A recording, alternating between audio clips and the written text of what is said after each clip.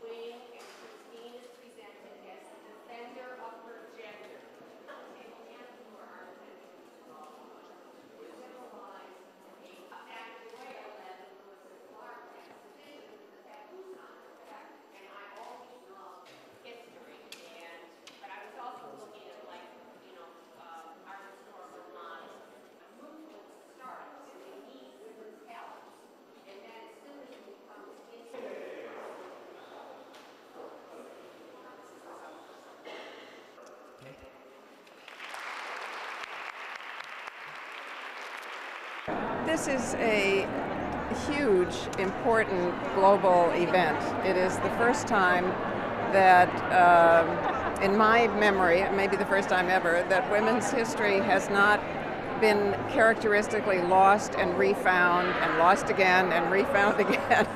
It never had a permanence, and we constantly rediscover it.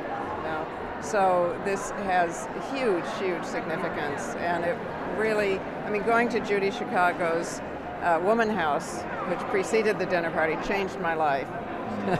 And this center is going to change many lives.